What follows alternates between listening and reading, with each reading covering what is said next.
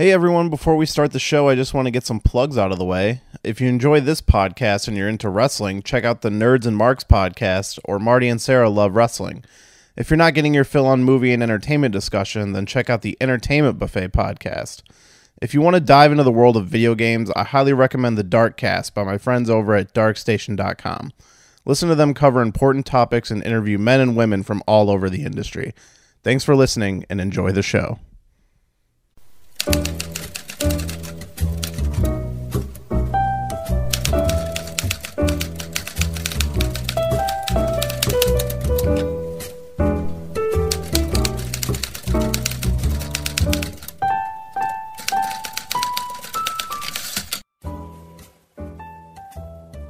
Hello everyone and welcome to Shelved, where we take a look at the unproduced scripts of Hollywood. I am your host, Jeremy Meyer. Today we're looking at a sci-fi script from the 1980s called The Tourist, and it is not the Johnny Depp Angelina Jolie movie. No, this is a script that was dubbed the greatest sci-fi movie never made. This project had a classic story in Hollywood of the writer who doesn't want to compromise on their vision, and that kind of getting in the way of the movie being made. I mean, it doesn't help that she was paired with a director that was actively trying to destroy her vision. I recommend doing some Googling about this one because there is an interesting story, and it's a story that any aspiring writer should read. And, I mean, when you sell a script in Hollywood, you are giving away your baby, and it's really hard to see that movie change and become something that you maybe didn't envision. But it's one thing you just have to realize it's a business, and I'm sure selling a script versus being a writer who's actively working on the movie as it's being made is a much different feeling. But this is one of those stories that you kind of hear all the time, and it's really unfortunate. It's always sad to hear that somebody can never get a project off the ground, especially one that was as highly praised in the system as this one was. But I sat down with my friend Maggie, who's returning, and you'll remember her from Star Wars and X-Men and James Bond, some of my favorite episodes we've done. But we're both, big sci-fi fans, so she was naturally a perfect fit for this script. And this was one of the first times that me and the guest came at the script from different angles. She enjoyed it a lot more than I did, not to say that I didn't like it completely, but I was definitely bounced off it a little bit more. And it definitely raised a more interesting discussion. So I think you guys are really going to enjoy this one. So this is The Tourist, written in 1980 by Clair Noto, I think it is. Yeah, so I would recommend maybe reading this script, because as much as we try to cover all the plot beats, it's a very interesting story, and it's hard to cover everything. It's really complicated stuff, so I would maybe recommend checking it out if you like the episode and you want to know more about the script. I would say you just have to read it. There's some stuff out there you can Google, but you're just not going to get the full effect. So this is The Tourist, and I hope you guys enjoy.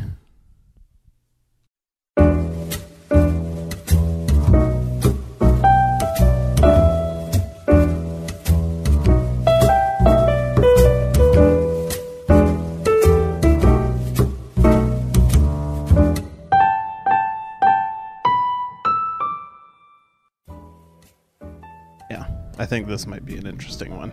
Yeah, I think so. It was an interesting script.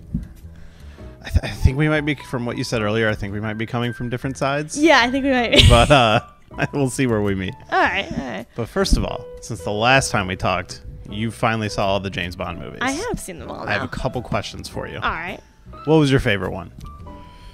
I mean, I'm always going to be partial to the Daniel Craig ones. I think those are my favorites. I really liked, I'm going to blank on people's name, Tim Dalton. I loved those two movies, Me too. actually. It's the ones people talk about the least, but end up being some of my favorites. Yeah, I love it. I really liked him as Bond. But yeah, me too. Yeah, I enjoyed them. I like the campy ones. I like the darker ones. Yeah. Well, do you know what your least favorite one would have been? Which one was it? I mean, I feel like the classic two are Thunderball and Moonraker. Thunderball. Yeah, it was Thunderball because it was so slow and there was so much swimming in water and yeah, that one was pretty brutal. Yeah. A View to a Kill was low for me, and you ended up liking that one. Yeah, just because it was fun. Jake and I just sat around drinking and making fun of it, so it ended up being... It has some interesting moments, but at that point, I was just so tired of Roger Moore. Yeah, it was...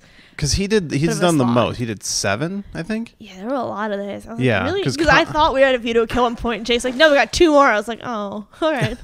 I thought we were almost done with him. Yeah, no, he goes on for way too long. He was older than Connery when he started, I think. Yeah, it was like crazy. I didn't realize how much older he was, but then at the last 2 movies, you really see it. Yeah. So then you realize, no, he's like barely moving, and he just looks so much older in the face. Like Octopussy was one that I don't know. How'd you feel about Octopussy actually? I like that one. Yeah, because that was one I always hear a lot of people don't like, and it's like, oh, he dresses as a clown and stuff like that. Yeah, it's goofy parts. I really liked Octopussy. Yeah, like. Mostly because one of the villain guy that was in the movie, he talks a proper, and I don't remember the actor's name, but I loved watching him on screen and just the way he talked, and he was so fun. Yeah, I think my least favorite villain, and I know you like that one, was the newspaper, the newspaper Carver? magnate. Elliot Carver. Oh, he's so good. I could not take it seriously at all. In all fairness, he's one of my favorites because he's so bad. Like, Tomorrow Never Dies is kind of a mixed bag of a movie. I think for me, it personally falls on I like it, but that kind of goes to my Pierce Brosnan bias, where that was the era I grew up watching Bond, so Pierce Brosnan was my Bond. And it was the one I saw a lot because it was the only one my video store had that I rented a lot. And I don't know, like going back and watching it is like he's never trying to hide that he's a maniac and he's trying to take over the world. He announces it. Yeah, it's constantly throughout the movie. And I just think, for one, that actor is really good. I mean, he's in Game of Thrones. He's in a lot of stuff. Yeah. Which I don't know if you noticed he was in Game of Thrones. He's like the High Sparrow or whatever. Jake has the amazing talent as soon as he sees someone on television. He can just pick out what else they were in. He knows exactly. Yeah, he did it with like someone on TV, and he like knew they were like a minor character in a video game voice. It's really impressive. It drives me insane. I wish I had that talent because I'm always like, oh, what else do I see him in? And I spend like 20 minutes on Wikipedia. Yeah, I liked him. I don't know. He's fun. Tomorrow Never Dies. It's not a great movie, but I just kind of enjoy it. I kind of maintain that all the Brosnans, except for Die Another Day, are underrated because everybody shits on The World's Not Enough, and I would probably put that one in my top 10. Yeah, I think so. I don't know. I like the villains, because I like the guy, Renard, who can't feel anything, and I like the girl, Sophie Marceau. Yeah, she's really good, and she's like kind of like overqualified as an actress to be in that movie. Yeah, but she's really good, and it's Denise Richards that holds that movie back. But I would argue she's not in the movie that much, and she doesn't speak very much. I thought she was gonna be a lot worse for how much shit I heard like she was given, but then she just kind of did her couple bad lines and then was just behind him a lot. Yeah, it's just exactly that's exactly how I would describe it. She's literally behind him all the time. Yeah, I was just curious of where you guys felt, or I wanted to kind of pick up on that since we talked about James Bond the last time you were here. But this time, we're here to talk about quite a script. I guess I don't want to say slim pickings because I'm sitting on like so many scripts, but I was like, pushing you to pick something, and this is the one you came to me with, and it was one I recently found, and I hate speaking in hyperbole, but it comes with that title of like, this was the greatest sci-fi script never produced or whatever. And in your list, that was the only description really given, and so that's just what I went. That was all I had at the time. Like, I didn't seek super deep for like a log line for the movie. Yeah. But I was like, all right, if they're going to call it that, I guess that should be enough to entice somebody to want to do it. Yeah. And I don't know, like, how did you feel about this one? I enjoyed it. I actually read it way faster than I've read any other scripts. Yeah. I was flying through it because I will say it was kind of a quick read. Yeah, it was a quick read, and I was just interested to see what was happening. They said I think they really created she really created a world. Yeah, definitely. I mean, I feel like there was definitely a lot of world building going on. Yeah. I like sci-fi world building stuff. Yeah, absolutely. No, sci-fi is 100% like probably my favorite genre of movies. So I mean, my all-time favorite movie is Star Wars. If you want to call that a sci-fi movie, to me, it's more fan. That's a whole argument. Yeah, to me, I felt like as I was reading this, I was like, oh, this is what reading an art movie is like, because I felt like there was a lot of stuff going over my head. Did you happen to look into any of the story of like what happened with this script or anything? Really briefly. I didn't really see much. I saw some of the concept art, which I thought was H.R. Geiger or Giger, however you say it. Yeah, I don't know. He did the concept art. He was brought in at one point to do the concept art. So that's all his stuff. I was wondering if you had seen that. Yeah, it was interesting. That stuff. Yeah. His concept art didn't really match anything that I pictured.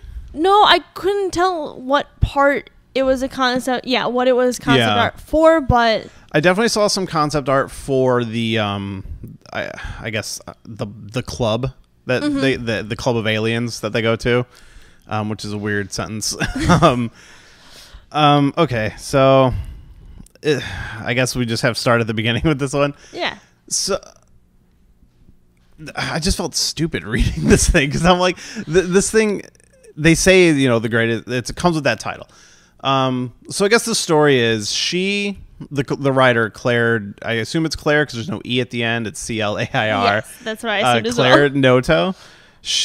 I guess she was working at, I believe it was Paramount or Universal, one of those studios. And she was writing this script, and this is in 1980 when this was written. So she was working with this guy, and as she was writing it, she was sending it like 10 pages at a time to this guy. He was giving her notes and sending it back, and that's how they wrote the first draft. This guy leaves. He either gets promoted or he, quits the job. And then she gets somebody else takes his position. She starts working with this person, and then it's kind of, they're working together, and then this guy gets promoted. And then another guy comes in who, from all intents and purposes, sounds like a complete asshole. He's basically, so the middle guy, he was like, we need to do some rewrites or whatever. And I guess the problem is, and this is pretty common in Hollywood, especially from writers, she didn't want to change anything. Yeah. And that is basically going to sink a script. Yeah. I know...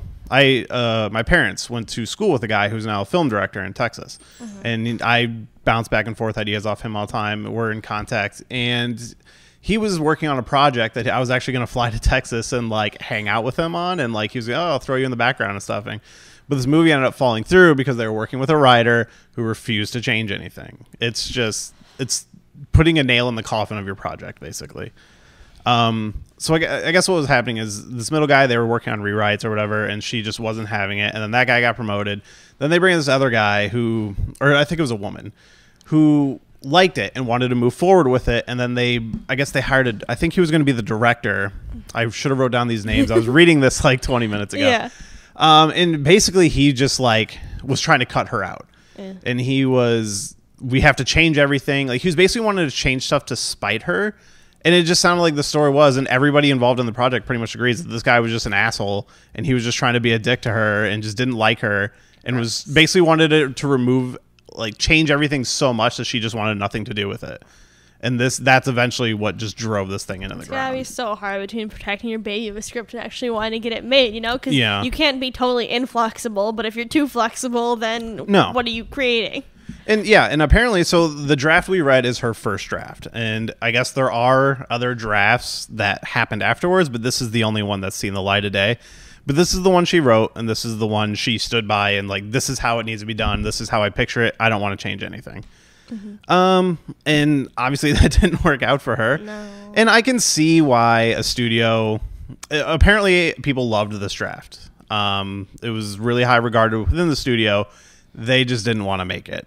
And I can easily see from reading it why it's a risky movie. Like I will say, while I kind of bounced off of it, whereas you seem to like it a lot more, it was interesting. I've never read anything like this. It's definitely pretty original. And there were things that she listed as her inspiration. One was The Day the Earth Stood Still, the old 50s movie, which I don't know if you've seen, but that's where the Klaatu Barada Nikto classic line comes from. And it was the idea of like, oh, he takes off his spacesuit and he just looks like a man and he's just living among us. And that was kind of one of her big inspirations for the movie. But so I guess you just want to start from the beginning of the script here. Sure. It's about a woman. Yeah. And you don't notice anything weird about her to begin with, who lives in a city, and in New York in particular. Yeah. Which was one of the things the guy wanted to change. He wanted to move it to San Francisco just because. wouldn't fit the tone of the movie in my mind. No, I think New York is notorious for being that, like, oh, you could just do anything weird on the streets of New York and nobody's going to care. Yeah, but and I know that San Francisco a little bit of that, but New York in a darker way, you know? And I think that fits the tone of the movie. Have you ever heard of the Nicolas Cage movie, The Vampire's Kiss? I recently watched it, actually. Oh my God, Yeah. you watched it? Yeah. I've never even watched it. It's great. So the scene where he's running down the streets of New York, he's just like, I'm a vampire, I'm a vampire. Everybody on that street is not an extra. They just filmed that. They didn't tell anybody. They are and wonderful. Nobody cares. Everybody's just walking down the street ignoring him. And that's just kind of the city New York is. Yeah. I mean, I'm assuming you could see video cameras, but from what I understand, it was shot pretty guerrilla. And they just sent Nicolas Cage on the street to act like a madman, and nobody stopped or did anything to interfere. The movie was at least was on Amazon Prime not too long ago, so man. would suggest it if it's still available. I might have to convince them to try to watch it in the back there. Okay, so we're introduced to our kind of there's three main women of the story, and we're kind of introduced to them right away, which names in the story get a little crazy. Yeah.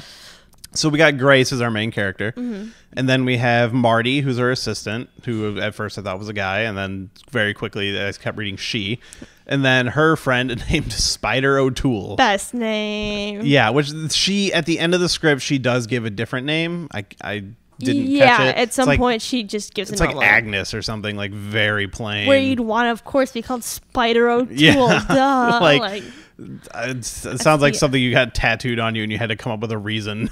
Yeah, Spider O'Toole, who also has one good eye and one like gray blind eye. She's got a lot of stuff going on besides the name Spider O'Toole. You think that would be enough, but she's got one like gray eye and dresses very flamboyantly. Oh, she is the weirdest character in the script by far. Yeah. And then we get introduced to a male character who is maybe the biggest piece of shit I read in a movie named Jack Crosby. Yeah, or is it John Crosby?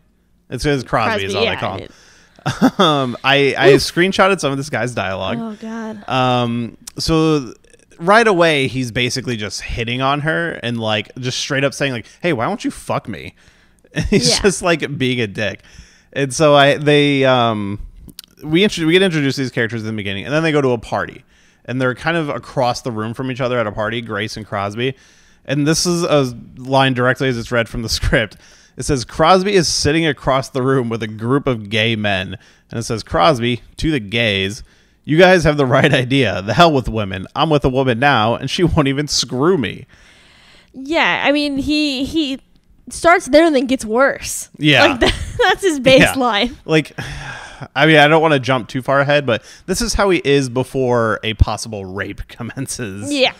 This guy and a lot of the men in the script are not very good characters. I found it's so interesting to read a script written by a woman, especially after the last couple of scripts we read have been Star Wars, X-Men, and James Bond, where every single additional character, even if they're there for a line or two, are men. And this one, they aren't all. And that's like even the first three pretty much characters that are introduced are all women. I was just like, whoa, nice. This was a nice change of pace for us. So there we go. Yeah, and then most of the men introduced are kind of pieces of shit. I mean, there's like one good guy, and that's Vic, who she meets at this party. Yeah, he's he works. Man. Yeah, he's like the handsome man that she likes. He's like a stagehand at a play, I believe.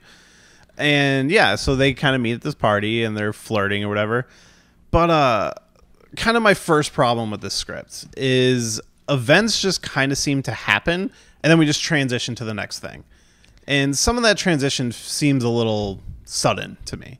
I don't know if you felt the same. Yeah, there's some things where it took me, like, I had to go back and I'd be like, okay, so what just happened? And nothing. It just kind of moved. Yeah. And a lot of the dialogue seems to just be in service of moving to the next scene. Like, there's a scene, the last, like, 20 pages, where we are introduced to this other character. We'll get there. But they're literally just talking, and she's like, well, I think it might be dangerous to go with you. And he's like, well, it'd be dangerous not to go with me. And she's just like, oh, you're right. That one was pretty egregious. It stuck out like a sore thumb. Like, I mean, that was one of the things that definitely felt first draft. Yeah. And I guess I would say that about a lot of the dialogue is it seems very first draft. And I mean, and for all intents and purposes, it is. But it's amazing that that would be the dialogue sitting in the script. And she's like, no, I don't want to change anything. Like, this is perfect. Yeah, I wonder. I just wonder what happened now, you know? Yeah, and this is something we talked about in our Star Wars episode, is a lot of it feels robotic to me. Like, for the most part, there is some decent dialogue. There is... Like, it feels like characters are actually talking to each other. And then there's another part where it feels like I'm reading this and the voice in my head is just that MS-DOS computer voice that you type into your computer. And that's what I'm hearing reading this dialogue. It is very similar to Star Wars in the fact that the world is more vibrant than a lot of the characters. Yeah. Because that kind of left me a little confused, because I'm like, is this really about Grace, or is this just about the world she's inhabiting? Because the whole point of the script, I mean, if we really boil it down, she's an alien and she wants to leave our planet. But at the same time, there's like a whole underground society of aliens on our planet. And we get a lot about that. And it's just like how they all hate Earth, basically, and they all want to leave, but they're all stuck here. Yeah, Earth is kind of in this world an exile planet. Yeah, just like a dumping ground for the worst. At some point, it's revealed Grace wasn't even supposed to get there. That's why she doesn't seem to know about it. She was kind of put on in a ship, and the ship was supposed to explode, and it just got to Earth. And we never really get an explanation for why or how. Yeah, no, that's just part of the world. That's just her story. Yeah. So while they're at the party, we get introduced to the character whose name seemed to change in the early pages. They kept, or maybe it was just because we were both talking about this, the photocopy of this script was really bad. Like, some of the letters were kind of splotchy. A little bit. It was a little hard to make out. But he seems to be introduced as Frogman, and then later gets introduced as Frogner. And I didn't know if... I think there was something... I think that might have been intentional at some point. At the end of the script, he's called Frogner for the rest of it at a certain point.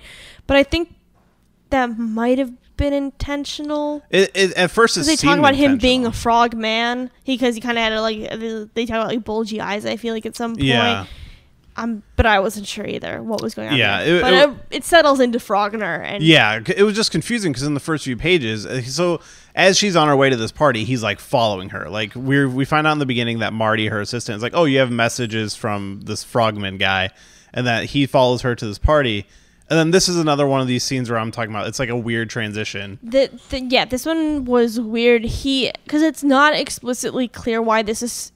It seems like he's following her because maybe of her extraterrestrial origin. Yeah, that's what you're led to believe. At this point, we haven't even really been hinted at. No, I mean, like, because something's going on, and then it turns out that he wants to sell her like Christmas decorations, and then she recognizes him as the alien, and he's out of there. And so you wonder, why was he pursuing her? He was so persistent about it, so secretively and so strangely. If he was the one kind of with the thing to hide, he didn't know that he had to hide something from her, but it was that made it very weird. It seems to me that she has some sort of ability that she can look in somebody's eyes and tell if they're an alien. Yeah. Which it's never, I mean, she does it multiple times. It's always implied. It's never just like, oh, this is something I can do. Which she seems to have a lot of abilities that are just implied. Because so he runs away and she chases him. Which, again, a lot of weird transitions in the beginning of this script, because he ducks into a bar, which just happens to be the bar where Spider O'Toole works at, and Marty's in there too, and he like is hiding from Grace, and then he's like, trying to play it cool, then all of a sudden he just starts hitting on Spider, and it just like he's so calm and casual about it, as if he wasn't just getting chased. It's just like right in the beginning, there's just like a lot of weird transitions like this. Yeah, I think the hitting on Spider thing is kind of hinted at why later. Yeah, because he needs. Well, I mean, he says he needs to mate. We don't know why. But seems like he's gonna die. Well, that's the thing. It seems all aliens in the script are dying the longer they're on Earth. Yes, and there seems to be different reasons for that. Why they're dying. Some of them can't be near people. Yes, like she, for instance, can't have human contact. Yes. Or it seems like maybe contact at all. I think it might be contact at all. But the guy at the, why am I blanking on his name? The guy that they're all looking for, John... Tyga. Yeah, John Tyga or whatever. He can't... He says that he feels better when he's just completely away from people. Yeah. Frogner needs to have sex. They were saying he was feeling weaker. And that like he was just losing energy, so then he went and secluded himself and he was regaining his strength. And yeah, this Frogner guy, he seems to be some sort of shapeshifter because he's able to shift between the sexes. That I'm a dual, he tells someone near the beginning of the script. Which I guess that may just be the species of alien he is, because there are multiple species, but we're never really like clarified on any of them. They all look pretty humanoid, but yeah, Frogner switches between male and woman throughout the script. Yeah, as he pretty much needs sex. Yeah, which there's a lot of sexual tones in this script, which I was not expecting as we were reading this. I'm like there's basically tentacle rape at one scene, and it's just all about sex. Like that's all anyone is talking about in this script. Because he's just when he's not getting what he needs, he seems to lose control of his ability, and he starts swapping between sexes uncontrollably. And multiple times they refer to him as being stuck kind of halfway between each. Yeah, it's interesting. Yeah. So he runs into this bar and starts hitting on Spider. Grace runs by and he ducks out the back through this kind of loopy scene of him running into the owner who's yelling at some Chinese person, like chef or something. And then Grace immediately catches him again. And this is kind of the first hint of something being weird about her, because she somehow uses, I guess, mind control powers or something to use these papers to catch Frogner. They go flying and catch him or something, right? Yeah, something to that effect. There's papers and they attack him. Yeah, and then she's like, "Look, I know you are what you are," and he's just like, "I don't know what you're talking, lady," and he just eventually manages to escape. And she's just like, "I'm gonna find you," even though she has no way of finding him, and just somehow stumbles upon him later because I think Spider helps him. I think also he wants to be found because his higher up kind of tells him, I need her because she might help me find John Tiger guy. Who's basically our antagonist of the script, which is Sloan, I believe. Which I think his name was John too. It's Harry Sloan, I'm sorry. Okay. So Vic, so she meets the Vic guy at the party. She chases Frogner out.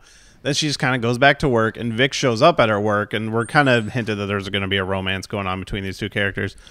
And then Spider, she's kind of just pops up throughout the script at a lot of random places. She's kind of the most proactive person in the script. Yeah, she gives people information. Whenever someone shows up, I'm like, hey, I'm looking for so-and-so. She always just seems to know something. Yeah, she's able to provide information. Yeah, or she's always stumbling upon information or stealing information that she's able to use later on. Yeah, she's kind of the mobile character between a lot of locations in the script. Because she stops at the work to pick up Marty, and she talks to Grace about Frogner. And then that's what leads her to this club of these aliens or whatever. Because Frogner, he was hitting on her. He's like, oh, you can meet me here, And then she tells Grace that. So this is where we get introduced to the alien club and Harry Sloan. The reason that I think that was part of the setup is because humans can't get into that alien club. Yeah. So Spider couldn't have gone. Yeah. So she... so you think Frogner was trying to see if Spider could have got in? Or do you think maybe that's why he was interested in her, because of her eye? He thought maybe she was an alien? I thought that afterwards, because she said that he kept calling. I don't think he gave her that information that night. So I think after he was told, get this girl on our side, that's when he provided Spider the information. Really? So I could be wrong, because how does he know Spider knows Grace? No, he saw them interact. Yeah. All right, I think that... that's kind of the struggle with this script. Nothing is really clear. It's a lot of, you just gotta kind of figure it out. And then when they do start describing stuff, they only describe a little bit. When they describe how Grace got there, it's just here's a little bit of information of what's going on.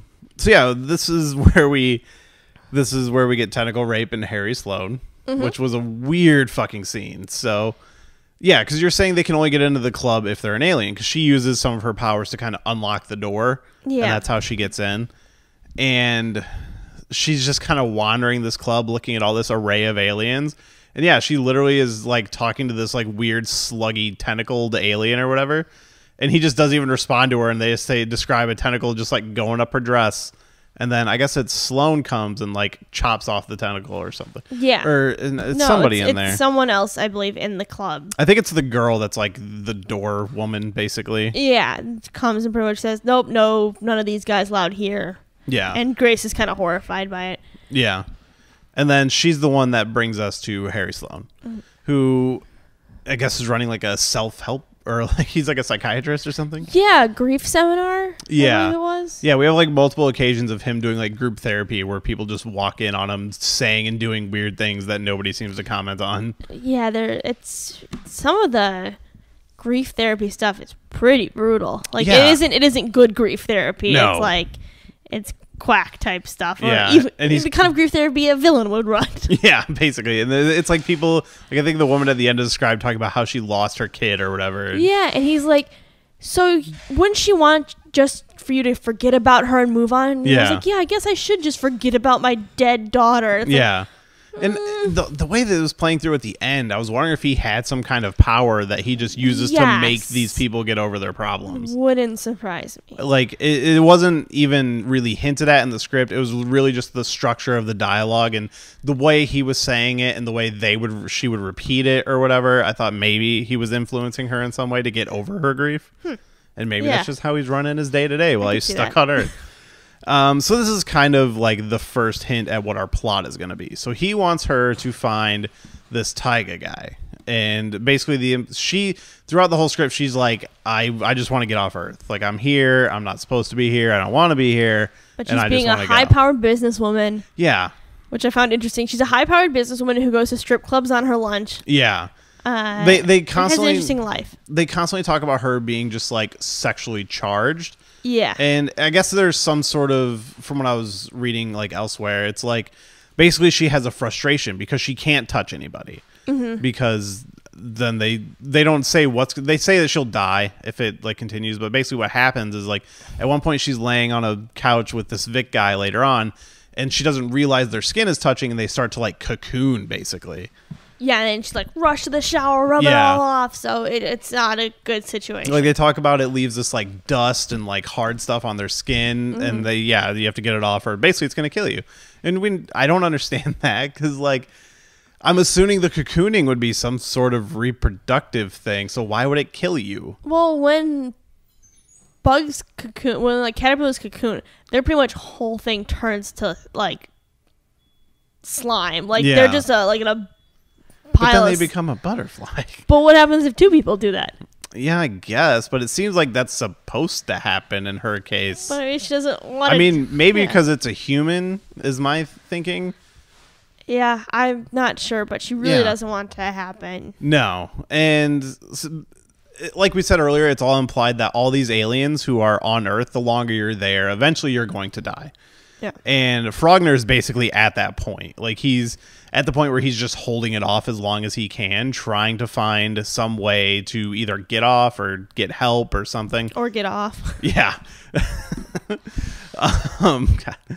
But it's always hinted that Sloan is just fine. Like somehow he's found a way that he's gonna survive, and people seem to trust him because of that. Like, hey, I should stick, because that's kind of what Frogner's doing. He's sticking around him because he thinks this guy's got a big secret, and if I'm loyal, I'm gonna get this secret. And I believe Sloan says at one point that he's helped him before, so he seems to have something that every other alien can latch on to. But he wants, like, he's been using Frogner to try to find this Taiga guy who's turned up nothing. And then he brings in Grace to do it, and she manages to find him pretty quickly. Yeah. Frogner he's not that good at his job. Yeah, like, Frogner gives her one little hint of an area that he looked once, and that leads her to multiple, like, people that have come in contact with this guy. And are, like, kind of willing and waiting with clues. Yeah, it's like they were waiting just for her. Like, so the first thing she seems to do is just pick a guy out of a phone book.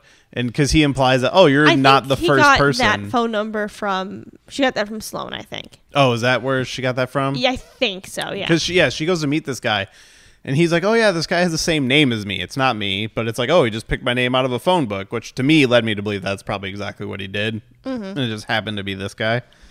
And then he's the one who, he's like, yeah, I get people looking for this guy all the time. And I don't tell these people this, but something about you, I'm going to tell you. Yeah. And then he's the one that sends her to the old woman, daughter. the mother-daughter. Yeah, which is one of the weirdest scenes in the whole movie, dialogue-wise. Because she gets introduced to this woman. She's like, is it the little girl that answers the door? And then there's the woman. And she's like, I'm looking for this guy. And she just starts talking about her favorite sex position. Yep. Like, completely unprompted. Yeah. And then she's just like, oh, well, I just like to embarrass people that offend me or something like that. Just like, I guess she offended him just for asking about this guy. Yeah. That one didn't bother me because I'm like, okay, this is a crazy person. Yeah. And her kind of crazy daughter. And it seems like she might be obsessed with him a little bit. Yeah. And then jealous. Yeah. Of anyone looking for him, because I feel like because it seems definitely like looking, like hoping he'll come back. Yeah. Because she talks about like, oh, he lived with them for a while and he gave her some experiences that she'll never forget.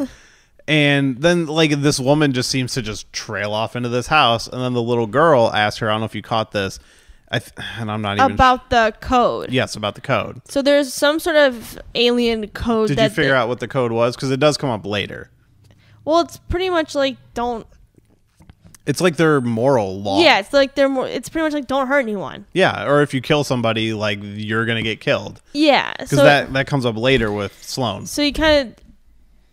So she just mentions this girl who's living with this older woman, like, have you heard of the code? And the woman's like, yes. And Grace had previously mentioned it to Frogner, because it seems to be something throughout all of these species that is communal. Yeah. And kind of makes you wonder, is this why they're there? They did something against the code. I mean, I guess that would be a good point. Because it seems to be a kind of through line that everyone knows of this code. Yeah, because that's something I didn't put together, honestly, because they do state that, oh, like all these people were dumped here and everyone hates it. Like everyone, they talk down to humans and they're like, they keep calling it this disgusting ball of dirt and everything, which like, what are other planets made out of?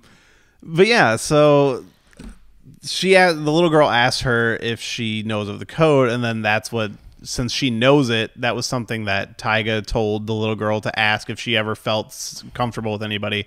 And that would kind of give her the next clue. So she gives her some information. And then she kind of just decides to go meet Vic after this. Because, again, I'll no transition into scenes or ideas. She's just like, oh, this is my next chore for the day, basically.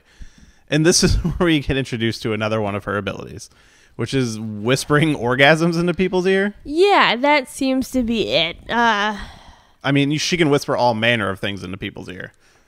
Yeah, that seems to be almost... But it doesn't seem to provide the same kind of release for her. No. Because she's still frustrated. Yeah, I mean... So it's her non-touching way. Yeah. It seems like she's doing something for somebody else, but basically teasing herself. Yeah. It's her non-touching way, non-deathly way of having sex, but still not receiving. Yeah, but so there's nothing... That's why we have a couple scenes where she goes to, like, a strip club. Yeah, I wonder if there's someone of her own species, what would be? Yeah, which I mean that kind of comes up a little later. Oh shit! I just had a thought and now I totally lost it. I think this might be the scene. Yeah, this is where they start to cocoon. So he comes by and she does the whispering thing, which is the only way I can describe it. Because like it happens so many times through the script, and her whispering seems to do different things. Because she can whisper to turn somebody on. She can whisper to hurt somebody. And it seems like she can also do this to heal somebody. But because she heals Frogner at one point. Oh, I think... But I think the healing of Frogner was giving him the orgasm. Is that what it was? Yeah, because he needs to he's in heat, he says at one point, when he's in his woman form. And he will be in his woman form until he has sex. Yeah, and that's a weird scene where he's like in a warehouse as a woman trying to hook up with some guy there. Full of Santa merchandise? Yeah, it's like they're basically described as like a North Pole warehouse. And this guy, was he dressed as like an elf or something? I don't know. I thought the most unguy-like behavior, though, that he, as Santa, like, gets knocked onto him or something, or some sort of a candy cane, some Christmas thing gets knocked on him. I was like, all right, I'm out of here. She's like, like, what guy are you? It makes, like, this guy gets scared off by something falling into him. And I didn't get this scene at all. Like, what is going on? Yeah, Frogner desperately needs to have sex, and anyone will do, but apparently this guy is... scared by changing of the wind? I I don't know what happened there. It was just very strange. And then that's when like Frogner needs Grace, and she's able to help she just kind of walks in on him on this going on. But what's also very interesting is she says she does it for him twice during the movie. Yeah. And each time she says, it is very dangerous and it's going to kill us.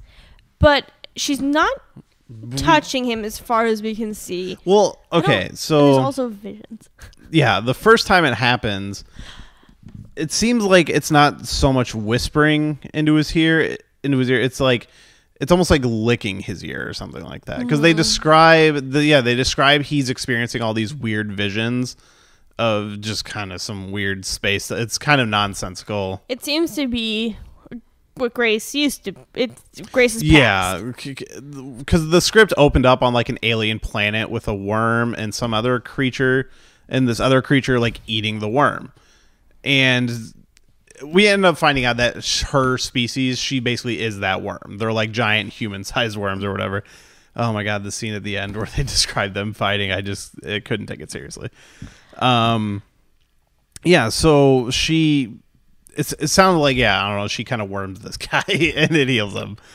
And then she tells him how far she's gotten. Like, oh, you know, she found this old couple or this older lady and the girl or whatever. He's impressed. Yeah, he's like, oh, I couldn't do anything. Yeah. We also learned later that he's an alcoholic, so that might have something to do with it. And he's got this other job selling Christmas decorations. Yeah, this is honestly, I think like this guy kind of could have got his own movie. He's the weirdest character in this entire script. Yeah. Okay, so multiple times we have Spider and Grace kind of on their own. So Grace gets invited to some sex club, I guess. They never really this was kind of a scene that doesn't need to be there because she's invited to this place. We don't even really find out what it is. It's just like a mansion or something.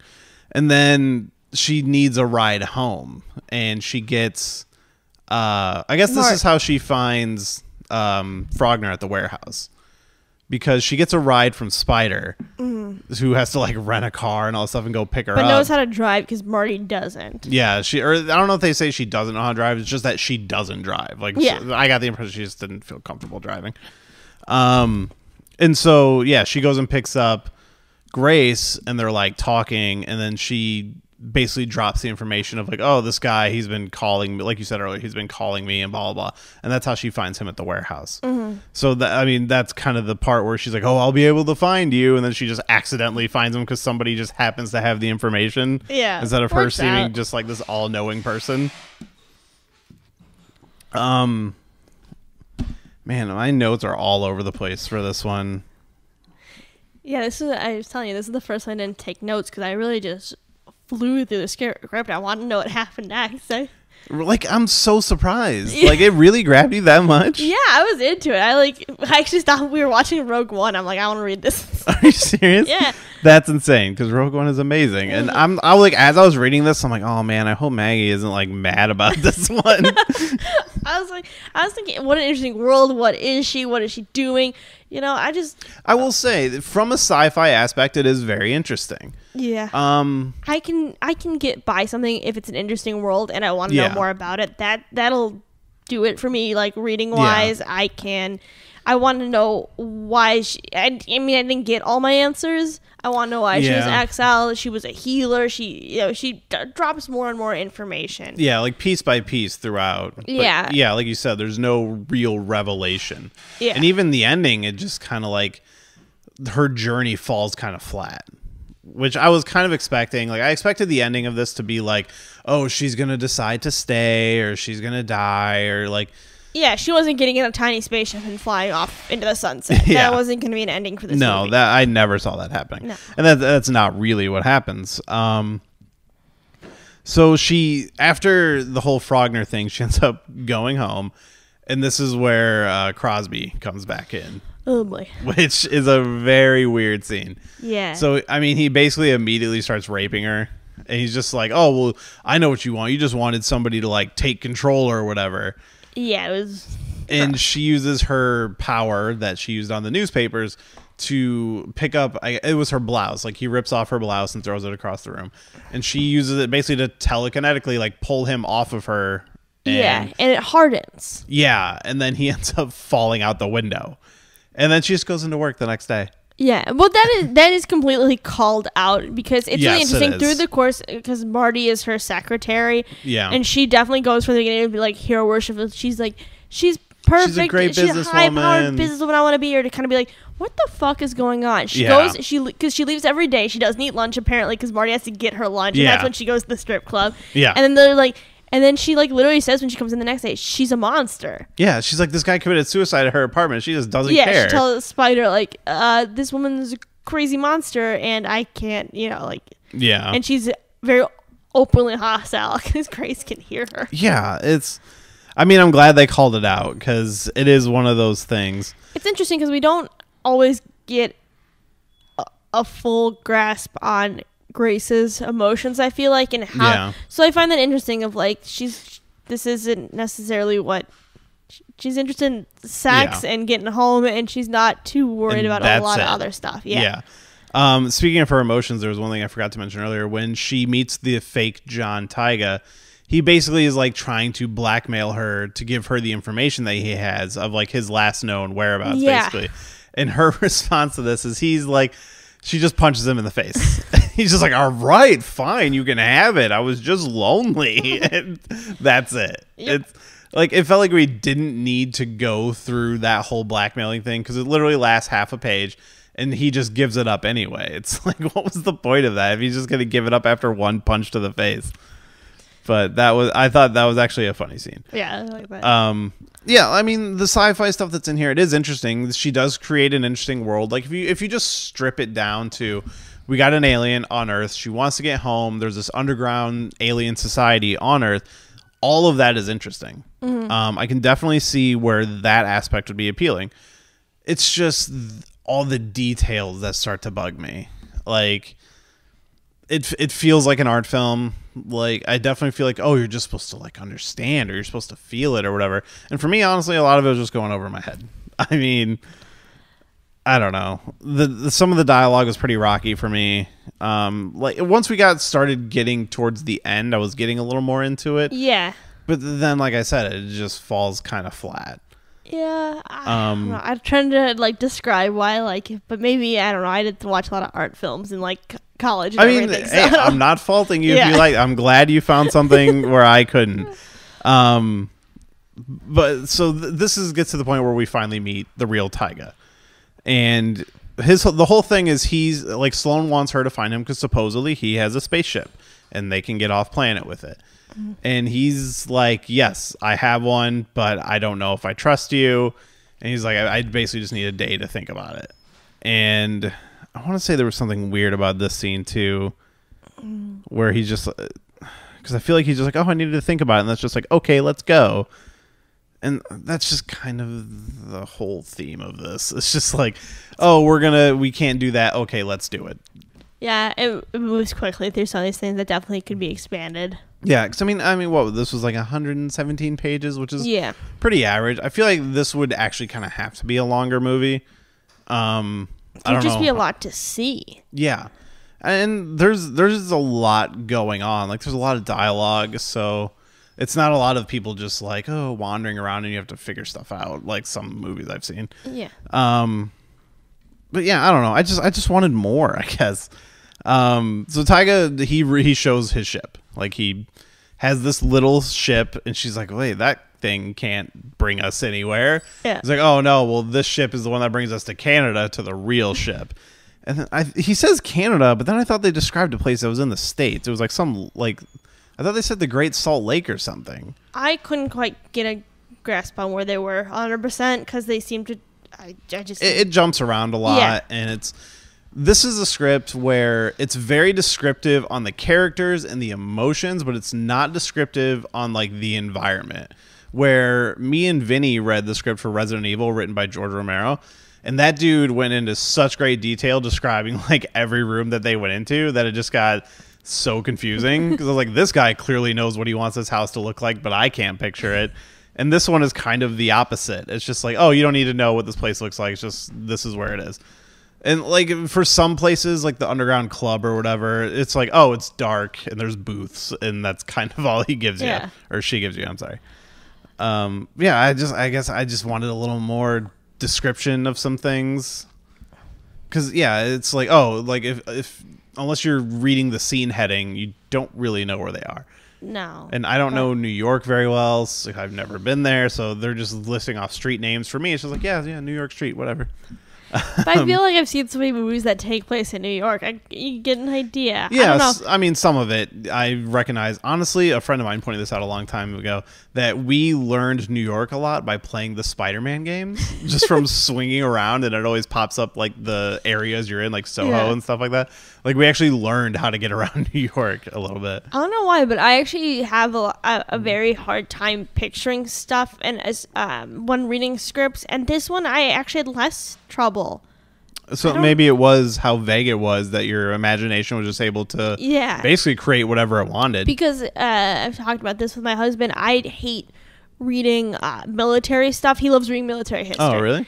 And I don't like the parts in Star Wars that are the battles, when like in books that are described, because for some reason that stuff is super hard for me to picture. But this wasn't. This was really easy. I found it easier. I mean, the thing about this one is it doesn't give you a lot to picture. So you can kind of just, as long as you know what the characters are doing, you're filling in the blanks. Another weird scene is she runs into Spider again, and they like hop a cab together. And then the cab just somehow runs out of gas in like a really shitty neighborhood. I thought that was the funny. Like, first of all, how the fuck does a cab driver let his cab run out of gas?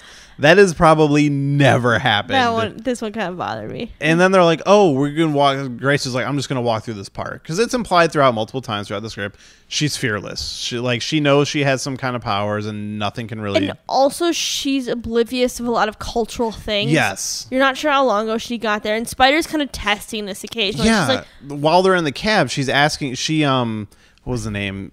She says her landlord's name is like Lee Harvey Oswald or something, and there's just no reaction. I loved that. I wish there was more of that. Yeah, there's a couple. She like does it at first, like over the course of the script, Spider starts to like realize something's up, but it's testing it real subtle. Like I wish there was a lot more of that. I wish I could remember the other example too, because it was very obvious, and she's just like looking at her, and Grace is just like, "What's that?" Yeah, like, and I think there was the fearlessness part of like, well, she doesn't know this is bad. Yeah. That she's just going to go. Yeah, but she makes such a big deal about it. Like, oh, we can't walk through this park at night. Like, nobody does that. She's like, oh, well, I'm going to. And she goes, and Spider's like, well, I want to walk through the park at night, too. So she follows her, and then nothing happens. Like, I thought, like, oh, they're going to get jumped and she's going to do something. But no, it's literally just they go through the park, and it's like, why do you make such a big deal about it then? I don't know. Maybe... It's from a woman's perspective type of thing of like... I mean, I guess, but if like you're going to point it out so much... There should be something happening there. Yeah, I could see that. So while this is going on, Frogner is kind of losing his shit, and he confronts Sloane and just shoots him, which I thought was interesting, because I'm like, oh, really? We're just going to dispatch him like right away? But as it turns out, he didn't do anything. Which Sloane turns out to be kind of an interesting alien at some point. Because he's not an individual, he says he's an entire race later on. Mm-hmm. So I guess Spider. I guess we got to cover that first. Spider ends up coming face to face with Sloane because she goes looking for Frogner, and at this point, Sloane has come back and he kills Frogner, and then Spider discovers them, and he ends up shooting her twice, and she's like dying.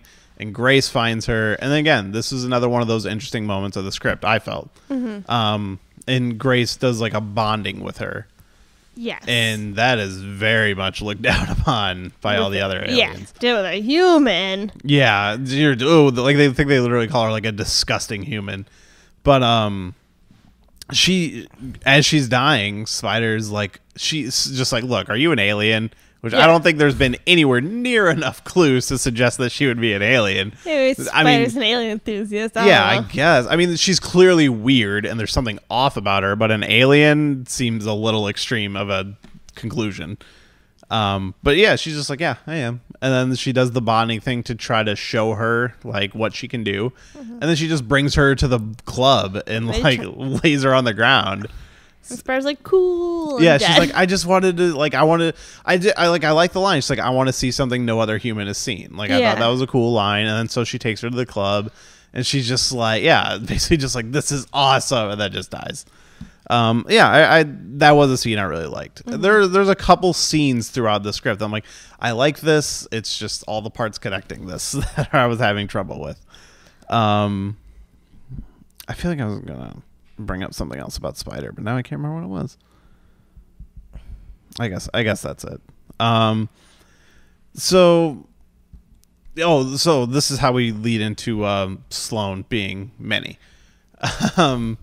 So after she dies, Grace goes and confronts Sloane, and that's when we find out that he's basically a whole species of tiny little aliens stuck together. Yeah. And interesting idea. I do like that there's multiple different species of aliens. Yeah, it's interesting that there's so many different species, but they seem to have the same code, and also there seems to be some similarities, because everyone knows bonding. Yeah. That is something unique. I took that as there must be some sort of intergalactic council. Yeah. Like, I pictured something like Mass Effect. Like, I don't know if you ever played Mass Effect, but it was like... playing it right now, actually. Yeah, but have you played any of the older ones? I'm playing 2 right now. You're playing 2? I'm playing 2 while Jake is playing the new one. Yeah, which 2 is the best one. I really like the first one, actually. That one, I feel like if you're playing the second one, and you might not be able to go back to the first one, because it's so different. I just played the ones we had. So. Yeah. So the whole thing in Mass Effect is like, oh, humans are new to the whole intergalactic council thing. Like, they're considered a young species, and they were brought in against a lot of people's wishes, and that's why they're kind of looked down upon in that series. And I kind of just pictured the same thing here, is that like, oh, there's some intergalactic council out there. They trade together. They communicate together. They know about Earth. Yeah, and they just use Earth. Yes, but as like a dumping ground. They don't like us. And I kind of just pictured it being the same thing. Yeah, I could. So a lot of aliens probably know about each other. They probably know what they're capable of, but we don't get to see any of that, because that would be too cool of a movie. Seems very interesting, because Grace doesn't seem to know, because it seems like she actually wasn't supposed to. She was supposed to die, not end up there. Yeah. So they say the ship was supposed to explode. Yeah. Because like the whole thing, she's like, I was on my planet, I was a healer, and they sent me off. We never find a reason why. No. And that the ship was supposed to blow up, and instead it crashed here. And she crashed in England, I think she says. Yeah, and then she saw some people having sex, because that's what the script is all about, is people boning. And she modeled herself after the girl she saw. And then that's all the story we ever get for her. And then she becomes a high-powered businesswoman. Yeah, somehow. For all we know, this has been like 2 years, like you said. Like, she doesn't know stuff, yeah. Yeah, there's like a lot of simple things that she doesn't know, or like is just not in tune to. So yeah, I'd really like to know how she got the job she has. Which they never even say what her businesswoman job is. High-powered business. Yeah, they really emphasize how much money she has, and that she's a high-powered businesswoman. Killing it, yeah. Yeah. But yeah, they never say what her business is, do they? She's a builder. Oh, that's right. I guess because the other guy's because the other guy's the architect. Isn't what's his face an architect? Yeah. Rapist. Yeah, Crosby. There you go. Rapist. Yeah, so yeah, she it's like she finds the places where they're going to build or something like that. I'm not sure what her position is as builder, but she is. So she's just involved in architecture to some. Yeah. Okay. So they do give us a reason. I totally forgot about that. So yeah, she ends up killing Sloane by setting him on fire, which it seemed like it was way too easy for her to do this, because they say she pulls out a lighter and starts waving it around as if that's going to keep away a swarm of tiny little things coming at you. She knew they were a super flammable species. I mean, I guess. Because they say she lights the couch on fire. They try to go out the window. She lights the curtains on fire. And then she just runs out of the building. And they're like, they imply that there's like a bunch on. So this is what I don't understand. There's a bunch on her. So obviously she's going to try to brush those off. And then they talk about the ones that are still alive are running out of the building and just getting stepped on in the streets. Is nobody noticing this? Nobody's noticing the swarm of little creatures coming out? It's New York. Everything's weird. I guess. But, I mean, come on. I mean, a roach infestation, I guess. They don't describe how they look. So I didn't really get a sense of like, oh, would people just confuse these for bugs? wasn't. But it's like, what about the ones that were still attached to her? I mean, there's no way she killed all of them. Could they reproduce? I don't know. It just seems like a short-term fix to a problem. That's what I'm saying. So this kind of brings us into our ending, where she goes to meet Taiga, who, I don't know, for how important they build this guy up to be, he doesn't really do much. Yeah, but he's important to the end of her story. Yeah. I guess we did pass up a scene where he locked her in the spaceship at one point. Oh, yeah. To figure stuff out. Yeah. He doesn't tell her why at the time. Yeah, again, this is a weird scene where it's... So he's like, oh, let's check out the spaceship. And she gets in, and he just slams the door shut and runs away. And you're like, all right. And then she just gets out and goes to find him again. And he's just like, oh, I knew I was losing control around you, so I was just like going to cool off. But I was on my way back to come get you right when you walked in the door. And again, it's just like, if that's how you're transitioning your scene, why is it there at all? But it is the thing that tells us that they are the same species, which apparently do not get along. No, they're the warring species from the same planet. Are they warring species? I believe so. I thought it was implied that they were the same species. Because she's the worm and he's the guy. Okay, yeah. So in the beginning, it was like a worm and another creature fighting.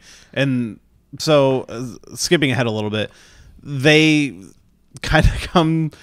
Oh my God, this is so ridiculous. They come face to face, and she's like, look, I bonded with a human. And so automatically he just is like, I'm done with you. Yeah, yeah. And so they fight, and the fight mimics the fight from the beginning, but they're in their human forms. But it says they take the form, like, visually of their actual species.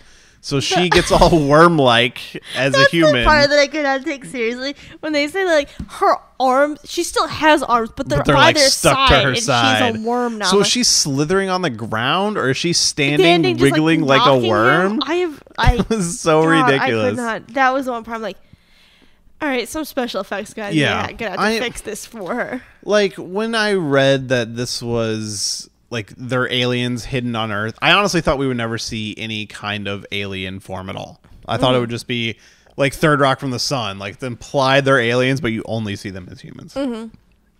I did not expect this. No. So, and yeah, and then near the end of the fight, he like grows stuff to try to take out all her juice or whatever, like they imply stick her and drain her pretty much, and that's gonna sustain him or whatever. And it's they say that the fight mimics the fight at the beginning, like it happens the same way, but instead of when the creature killed the worm, this time she manages to fake him out and she kills him instead. At that point, she does not become fully human because she definitely gets like suckers.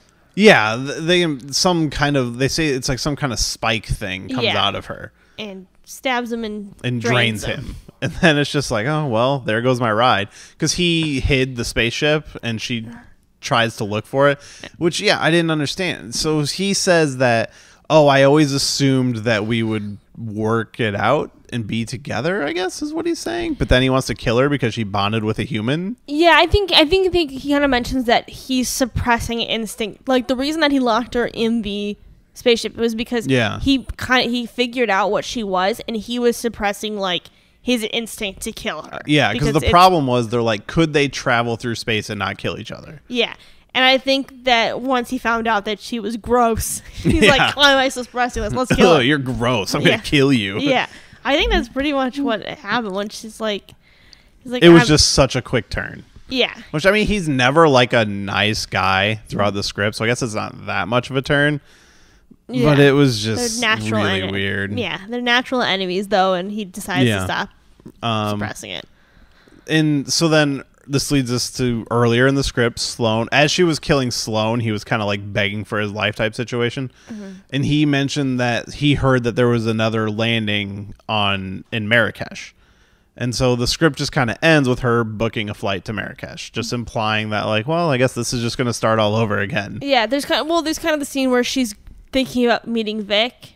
Yeah, right. She calls and you Vic. see, like, okay, so she's gonna try and make it, and then it's like she can't. She's gotta. And again, the way that dialogue was written too, it was just like, oh, I want to spend time with you. Oh wait, no, I don't. I just felt like that was the whole process of writing this thing. There was a little bit too much internal struggle that was simplified in dialogue. Yeah, and I feel like this would have been a really good book. Yeah. Like, I would like to, like, I don't know who owns this. I think Universal has it, is what I last read. Because she was able to go other places, right? Yeah, but they own the script. Okay. Because I think she was working for them. Okay. And it might be one of those situations that anything you work on while you're working for us, we technically own, blah, blah, blah. Or she sold it to them. I have no idea. But it seems it's basically just like they have it. It's on a shelf. It's never going to happen, is what I'm understanding. I mean, would you want to see this movie like as written? I mean, maybe not as written because the dialogue. Yeah, I think that the plot with the world, there's something there. The dialogue, yeah. I think if they could make the quick changes and everything, I think some of it makes sense, but it just needs to be written a little bit better. Yeah. And just it's I mean, is there anything you can think of off the top of your head that you would change? Like in that last part where she just kind of like the part where they quickly change from "you shouldn't come with me because it's dangerous" to yes, it's dangerous not to come with me. Okay, it's like I could see a world where something to that effect works with good acting. Yeah. In a bit of a, like you could see a struggle of just like, but reading it one line after another, it's like, okay, where she thinks about it, she goes like, I don't know. I couldn't, but I could see a world where a cleaned up version of that does work. Yeah. Which actually, I forgot about this. Casting. I saw some. Did you see? Yeah. I can only remember two, which was Kim Basinger and Michelle Pfeiffer. What was that? There was the girl from Romancing the Stone. I can't remember her name. And she played Chandler's mom in Friends. I can't remember her name. And I think Carrie Russell was another one. That might be one. Yeah. Yeah. Michelle Pfeiffer I could easily see. Like reading it, that's kind of like she wouldn't be my first choice, and neither would Kim Basinger. Yeah, I don't know. Honestly, the girl from Romancing the Stone, whose name I cannot remember, she, to me, out of the list of like 4 or 5 that there were, that was the one that kind of stood out to me. I don't know. I saw kind of an edgier woman in my mind, I guess. I mean, Michelle Pfeiffer, I think, would fit that. More modern. I guess because I'm reading it and thinking more modern. Yeah, I mean, this was 1980. It's hard to see now, I guess. But, yeah. Interesting. Yeah, I have to find out who this actress was from Romancing, because it's like on the tip of my tongue. Yeah, I might have it open as well. But to me, she was the perfect choice. I know people who have seen that movie are just screaming right now. Yeah, it was interesting to kind of read it. It was on. Were you on HR Geeker's website or official? I did. Website? That's where I saw the. Yeah, I didn't read everything on his website. I skimmed it as well. Yeah, but that's where I saw the little casting thing. Kathleen Turner. That's who it was. Kathleen Turner would have been my choice out of those people. Yeah, it's interesting. But I think that the plot in the world has something there with the dialogue cleaned up a little bit. I think it'd been a really interesting movie. Yeah, like I said, the idea of her being trapped and wanting to leave in the underground society. I think you take that stuff and you could really build it out into something interesting. Mm-hmm. I definitely don't think that this draft would have made a good movie. No, not this draft.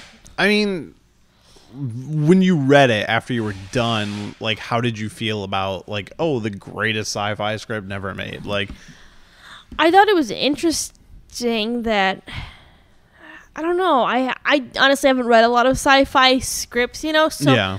I could see how comparing it to other sci-fi movies you've seen, like I said, I've never seen anything like this. Yeah, I could see sci-fi scripts in general being bad, if that makes sense. Yeah. I mean, because I feel like it's a hard genre a genre that doesn't always have the best dialogue. No, definitely not. That can be kind of hard to get onto page all the time. And sci-fi is one of those things. Like a lot of people who did Star Wars, even they say like, yeah, you read that stuff on the page and it sounds ridiculous, and we just found a way to make it work. Yeah. And that's kind of the actor's job.